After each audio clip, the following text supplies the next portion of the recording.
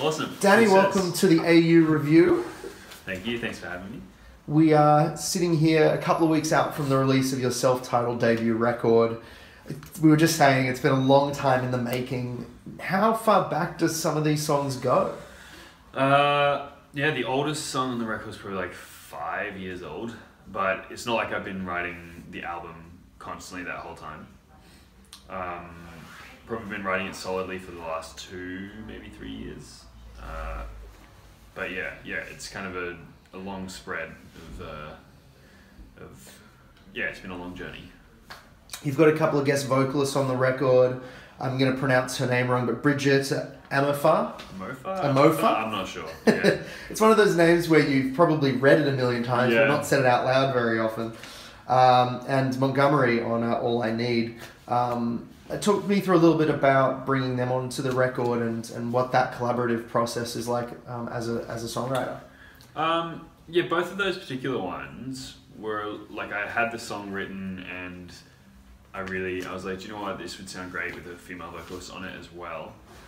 And so, yeah, it was kind of a case of finding the most appropriate vocalists for the song. Like Montgomery did an amazing job. I was looking for something like super vulnerable and breathy and something that gets in your ear and is really quite beautiful. And so she did an amazing job on that. And then with Bridget Amofa, like I got hooked up with her in a writing session in London, writing for her stuff, and then we kept in touch, and she sings live for Rudimental. And so when Rudimental were touring during the Brisbane leg, or the Queensland leg, I reached out and I was like, oh, if you're free, I've got this song that you sound amazing on. And yeah, so we got a studio and she came out on the day of the show and smashed it. She's got an incredible voice, just crazy voice. When it comes to the album as a whole, it really feels like an album. As much as this goes back five years, some of the music, if you could have written it in a week and we wouldn't know.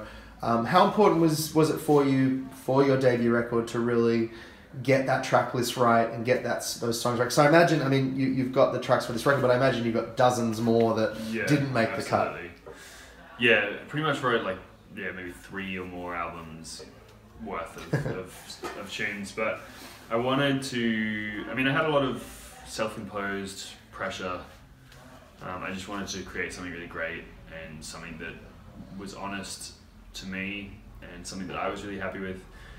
But,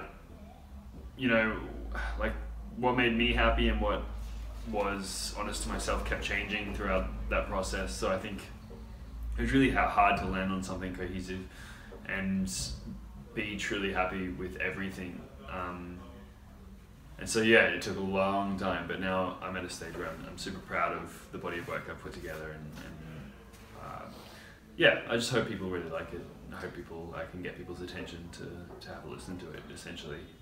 One thing that I think sets you apart from a lot of the other songwriters and producers in your genre are your lyrics. There's as much effort put into the words of the song as there is the melody and the production value, which isn't always the case with this genre, which sometimes is the same lyric over and over and over again. Know By Now in particular is a track that struck me as this really beautiful song. That's always been your way, though, hasn't it, in terms of trying to actually bring an emotional and meaningful lyric to what you're doing? Yeah, I think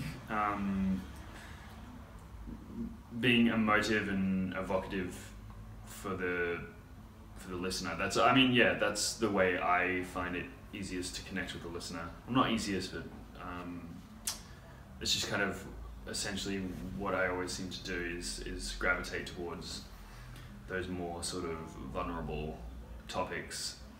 I don't know why, it just happens that way. But so I definitely try to reflect on my own life and the lives of people around me and anything going on in a really honest way.